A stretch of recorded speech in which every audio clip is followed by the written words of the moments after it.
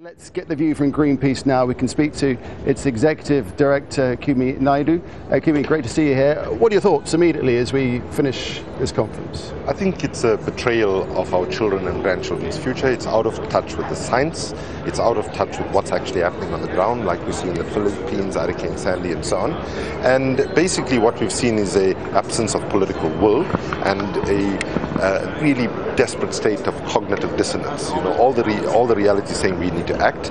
Of course, we knew that there would be a face-saving way of saying, you know, we got an outcome. The message really is that there's no targets, emission targets anywhere near what the science is saying, and at best, if you want to call it, we'll say we've made incremental baby steps forward when what is needed is a transformative step to actually try to reverse the direction we're on. There was quite a low ambition here at Doha, wasn't there? We were really looking to find a pathway forward to the coming years, especially to 2015 for this universal agreement. Haven't we made steps in that direction?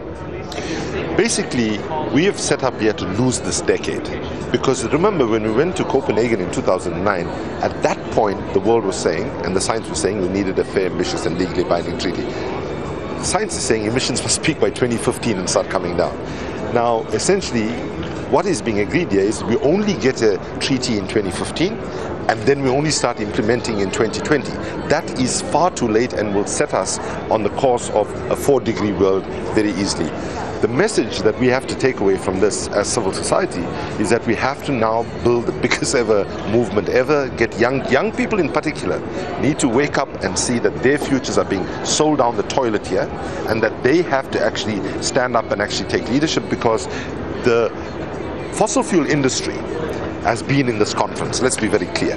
Governments have come here with mandates, not from the citizens, but from the oil, coal and gas companies to actually block. The winners coming out of this COP has been largely oil, coal and gas companies. Okay, well, let's just move on to finance. We're running out of time because there's a very big important issue, and we're talking about $100 billion a year from the year 2020, which, as you say, is a little bit late, but it's a great deal of money. The point is, where is that money going to come from? And you can't really be that surprised that nations, developed nations, are reluctant to talk about handing over those sort of sums. Well, there are mechanisms that developed nations, particularly the United States, is blocking. There's a financial transaction tax that could generate 60 billion easily. There's other levies like airline levies, all of which are being blocked. Then we have to ask ourselves, where is the wisdom and leadership when even the CIA and the Pentagon is saying that the biggest future threat to peace, security and stability is going to come from climate impacts, and we still have an immoral, obscene level of expenditure in military spending. A fraction of that expenditure could actually be diverted. But the reality is that if there is political will, money can be found for war.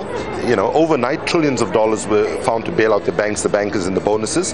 If our future of humanity is what is at stake, 100 billion actually is a very small amount of money.